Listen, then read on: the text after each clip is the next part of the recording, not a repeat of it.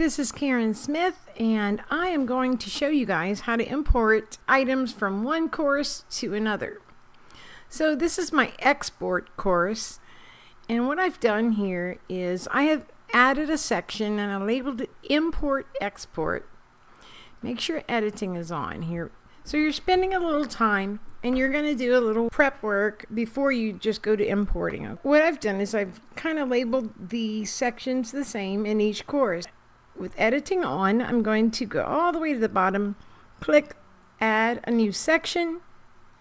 Voila, here's a new section, and I'm going to call it Import Export. Same as I did in the other course. Enter, and here we go. So this is where I'm going to put the new course, or if I need to export stuff from this course, I'm going to bring things down into this section. And that'll help a lot with organization and keeping track of things that you import. So here's the exporting course. This is the course that I want to export from. And let's go ahead and just use the item exam 1. What I'm going to do is I'm going to export exam 1 from this course. But what I'm going to do here is I'm going to duplicate the item I'm trying to export. And once that is duplicated, I'm going to go ahead and bring it down into the Import Export section, because I don't need to bring this whole section and everything in it into the new course. So let's give that a sec to finish duplicating.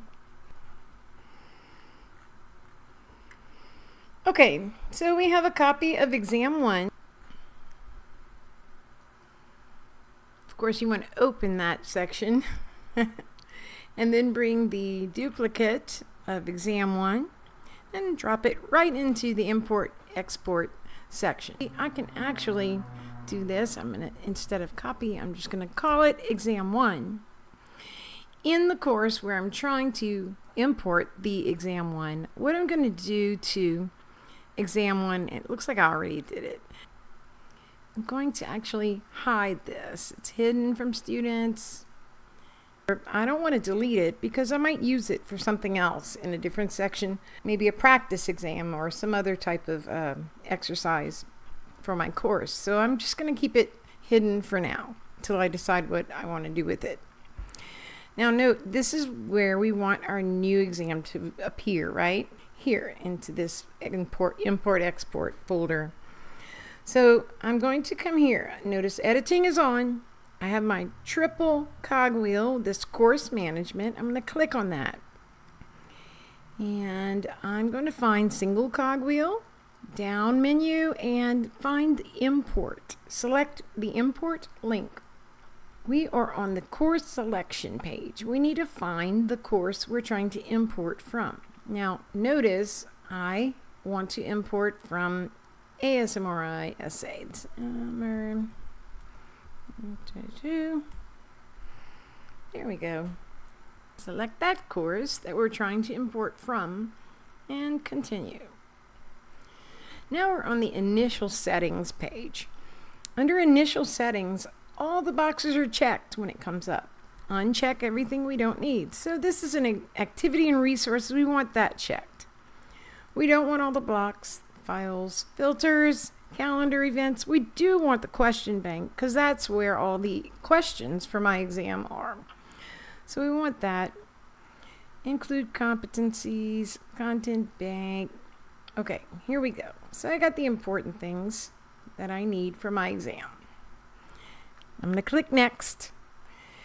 And under the schema settings, now here is an outline basically of your course. Let me kind of bring the frame down so you can see. This is the general section of your course. Then you have your textbooks, and then you have your different sections of the course, right? Each lecture or lesson. And if you go down here, you'll see this is what we're really just wanting, is this Import Export section and exam 1. At the top, you have the option to select none, okay? And so what we can do is then scroll down. You can click one section and one item at a time. If you wanted to just have something from section 1 and maybe just the first lesson. You see you can do individual selections. But we just want this section, the new import export and exam 1. So let's click next and see what happens. Confirmation and review.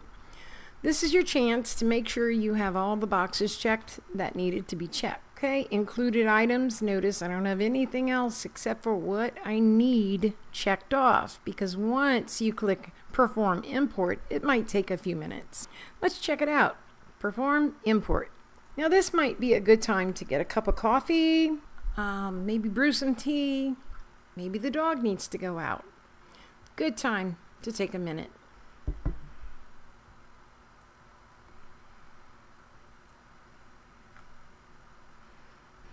Notice that my new exam 1 is in the course.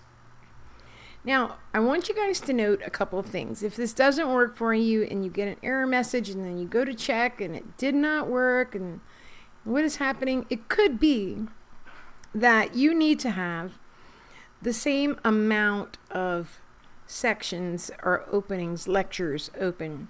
So when I added this import export, I made sure it was in the 20th section for this course. Okay.